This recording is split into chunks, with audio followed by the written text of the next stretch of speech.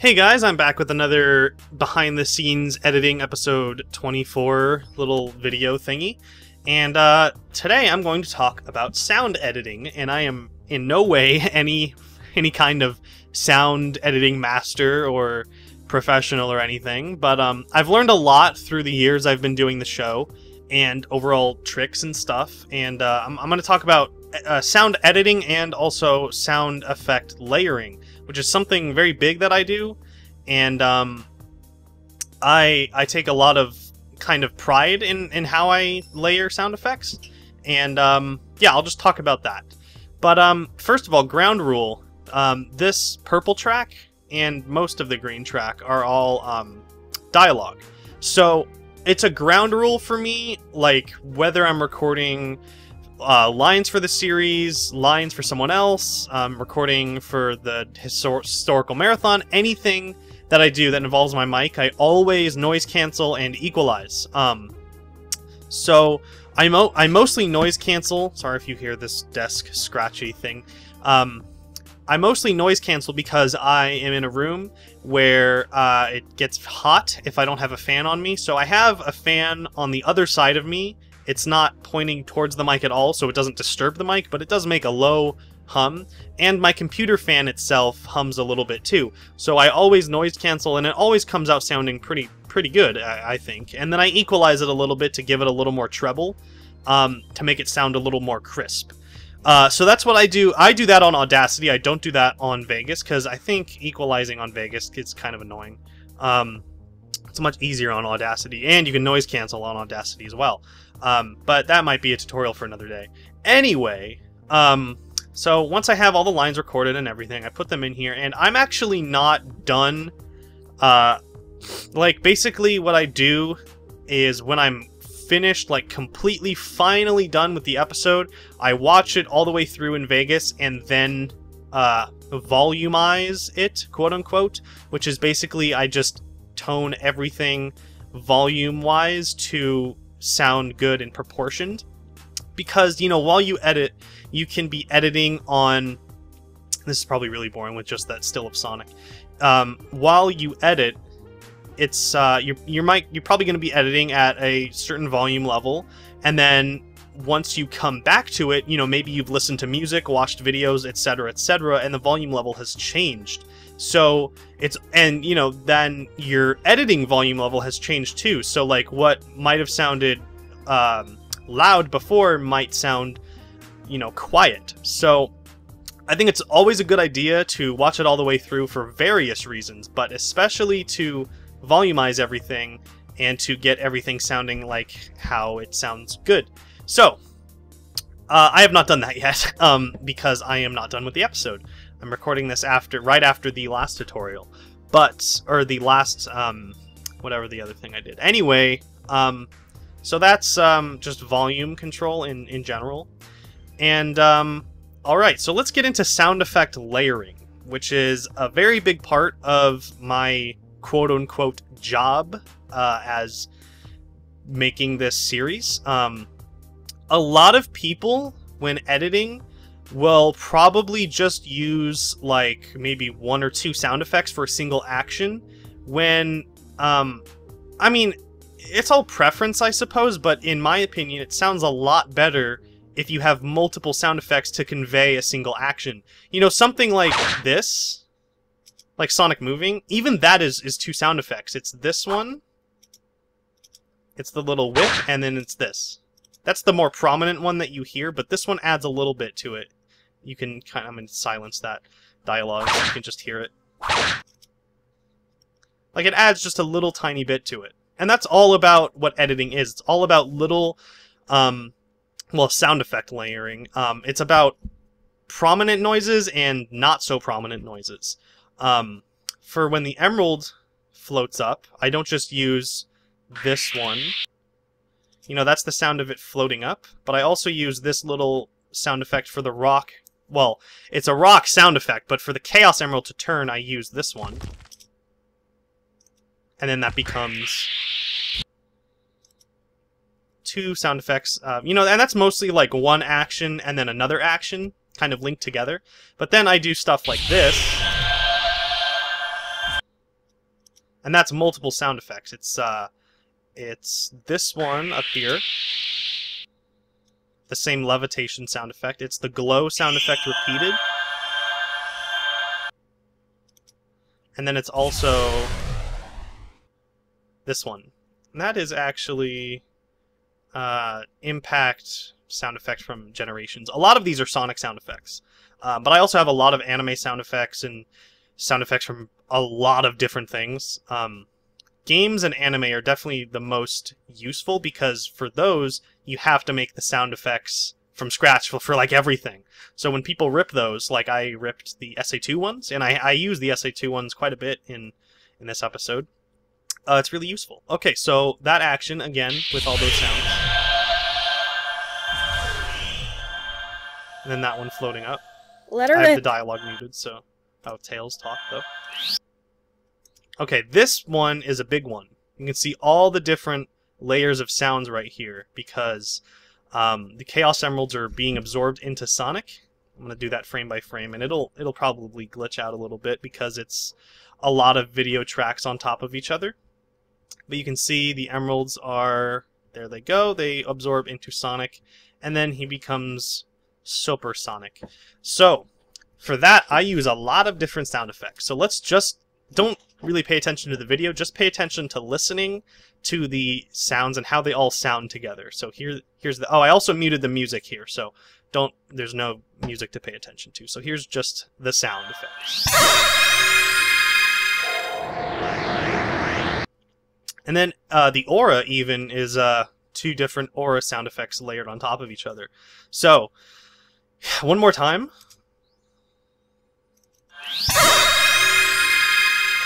And there that is. So that's a bunch of different ones. So let's kind of walk through. This one is that's like the charge up kind of sound that I play when they kind of go out. Like that. You can see that happens like right when that happens. And then there are many sounds I use to actually convey them being absorbed into Sonic. Like this one. That's a, classic Sonic. I think the one below it is too. Yeah, I use those two. So let's just play those together. And then, I forgot what this one is at the bottom. Oh, it's another one. It's another classic sound. So like this. And even that would be like maybe enough, but I don't think that has enough impact to it. So I add even more onto this. So I also do this one. That's another kind of charge up sound effect. I do the charge up right here to kind of show them going out. And then this one is like, alright, now they're in Sonic, and this is like the sound of him absorbing the energy. And then I also use this one down here.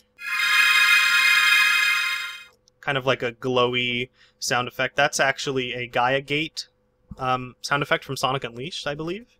And then finally there's this one. So, the story right here... Oh, I forgot. There's actually this one too. Kind of like the sound for the white fade out kind of thing. Forgot to mention, all of these sounds are the same as in episode 23 when he used the emeralds to transform as well. So I think it's I think it sounds and looks and just overall feels really good when you have a specific action that's happening and you use, however many specific sound effects for it. But when it happens again, you use the same ones to make it consistent, It's like when I have Sonic use Sonic Wind, there's like 3 specific sound effects that I use. There's a specific one I use for Chaos Spear. Consistent sound editing and sound use, I think, adds a lot of depth. And, because it's the same action, so it would kind of make the same sound. However, this one right here is new.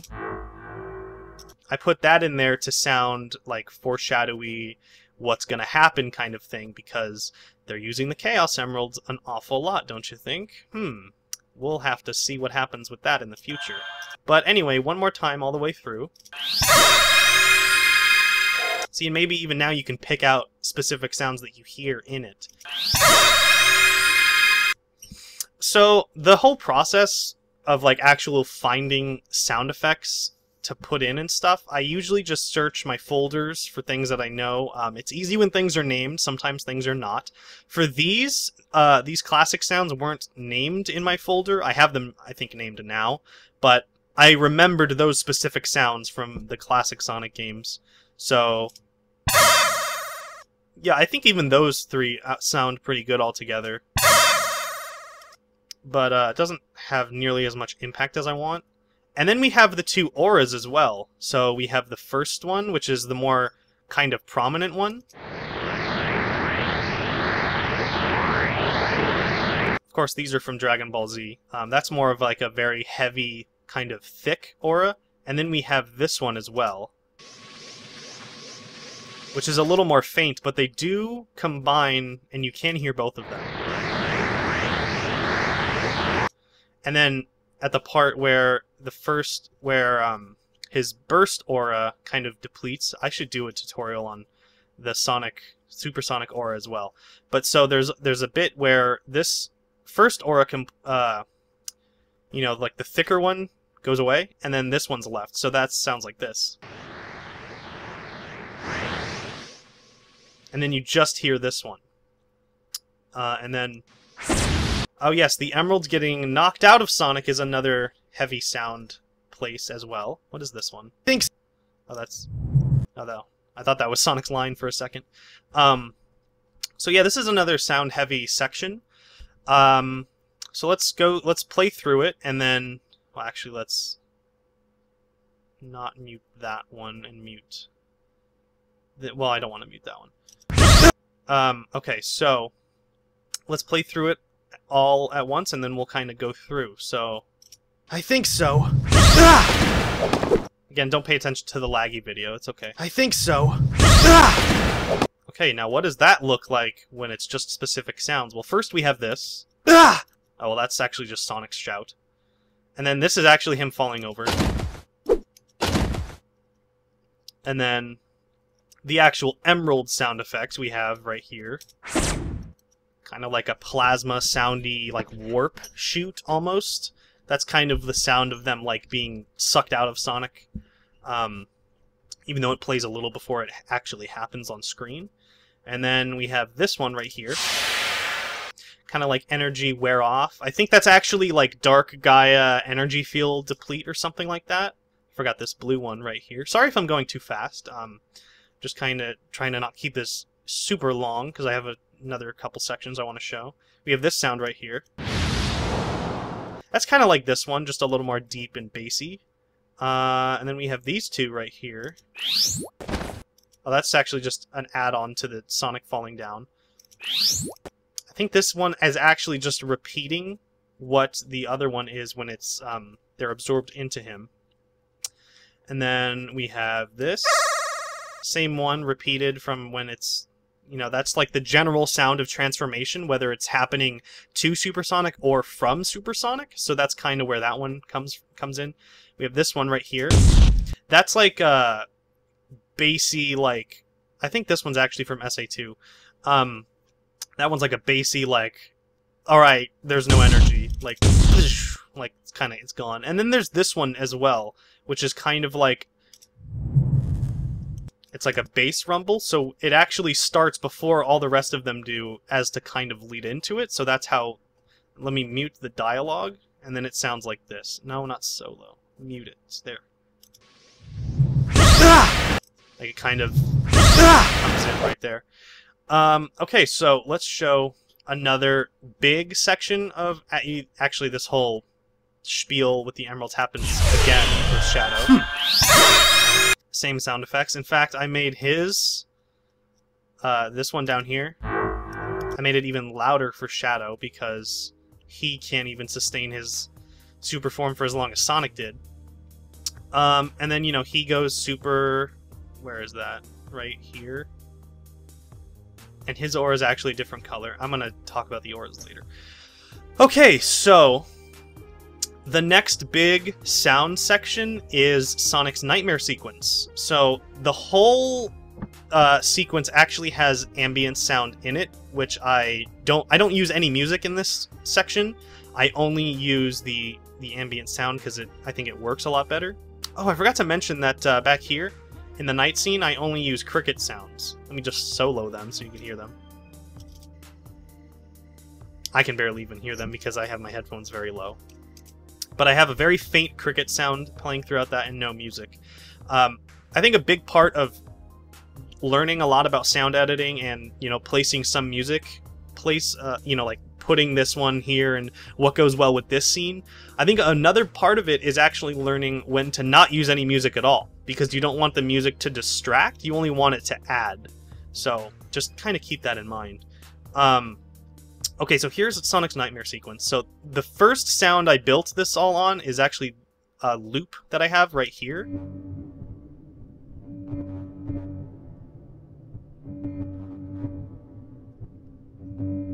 And actually what that is, it's a slowed down interference, like glitch sound effect from a glitch pack that I have. I just slowed it down and looped it, and that's the general sound you hear all throughout. Also, when the blur kind of conforms to Sonic's shape, I have this sound. Actually, it's the same sound as I put onto the Chaos Emerald absorption, whatever. And that sounds like this. It's really low. And then there's also... Oh, I did put this right here. It's very faint, and you probably can't even tell in the normal episode, but it's like a kind of a vinyl, like, just noise. Like, it's just vinyl noise, like, no music, but I don't know how to describe it other than that. And then there's also this one throughout the entire sequence as well, which is just a very bassy kind of rumble, and it gets louder at the end. Everything gets louder at the end, in fact. So here we have an emerald, the shining of looks like it's coming right towards me. Whoa! So even this right here is two sounds. It's this one and this one. It's another whip.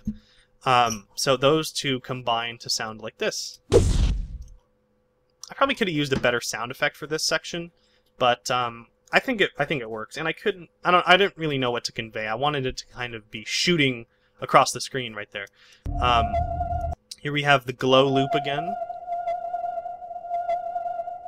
Then the other emeralds come in.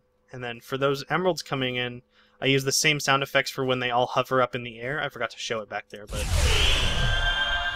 that's two sound effects. That's this one and this one. So those two combine like this. And then the emeralds getting the lightning zapping the color out of the emeralds sounds like this. And then they lose their color. That's just one sound effect for their color being lost. And then over here is the actual lightning sound, which sounds like this. Oh, I still have the glow being... It's just two sound effects. It's two classic sound effects, actually. It's this one. And this one. Oh, wait. And this one. Both of which are from 3 Knuckles. And then there's also this static kind of under sound to it, which sounds like this. And then it gets quieter when it cuts to Sonic, and then it gets louder again. So the lightning is just repeated throughout. And then when they lose their... Well, they lose their color, it's just the one sound effect. It's just this. Just that. And then when the symbol appears on the emerald, that is two sound effects together. It is this one. Well, let me play it together. It's this one. It sounds like this. That is, I believe, two sounds from the Chaos boss fights in Sonic Adventure. So here's the first one. And I think that one's actually slowed down and maybe even pitch shifted too. And then it's this one. Oh no, this is the one that's definitely from the Chaos fight. That is, I believe, slowed down. But yeah, it's those two working together like so. And they continue down over there as well. And then the big, like, sound part, which I'm very proud of for this episode comes into play right here when the sequence is ending and everything's getting loud. So let me play that and just take a listen. Oh, this one too, I forgot. Just take a listen to all of this together, and then I'll kind of separate it, and then that'll be the end of the video. So here it is all together.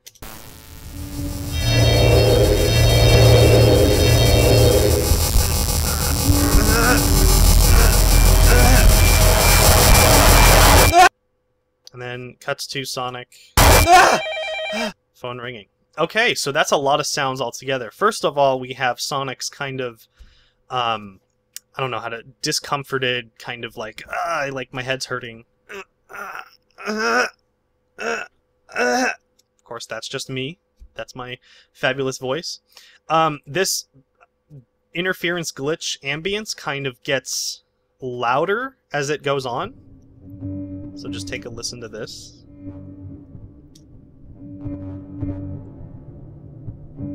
And then it peaks right about there.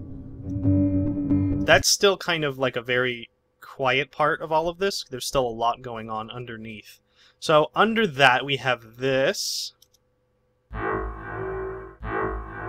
That happens 2 times. You can't even really hear that with everything. Maybe very faintly.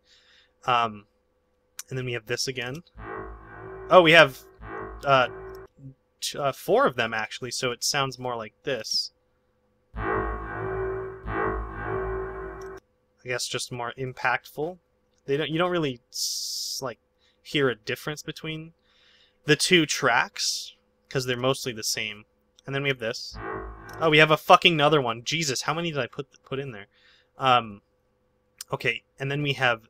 I'm going to actually show that one last. Here we have a sound that starts and then peaks. So like this.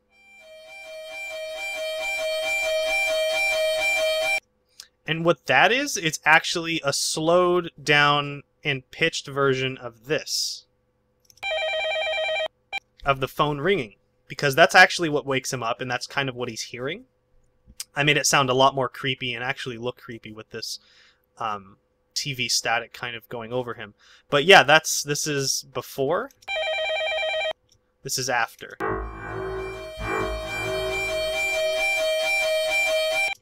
Yeah, it actually sounds more like a saw, but... And then, so we have this underneath that.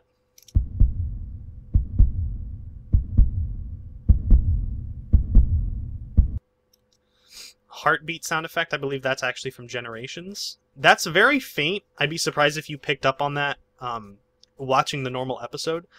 If you can tell, it actually gets faster.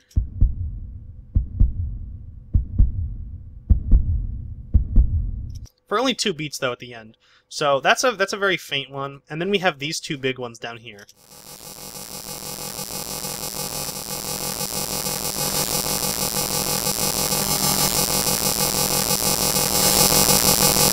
Kind of scratchy, glitchy sound effects that get louder. And then, of course, we have this one below it.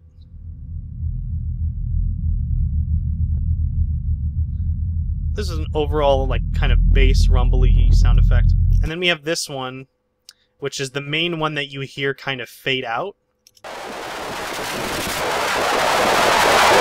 Or one of the main ones. This one's really creepy sounding. I like the addition of this one in the scene. And so all of them combine to sound like this.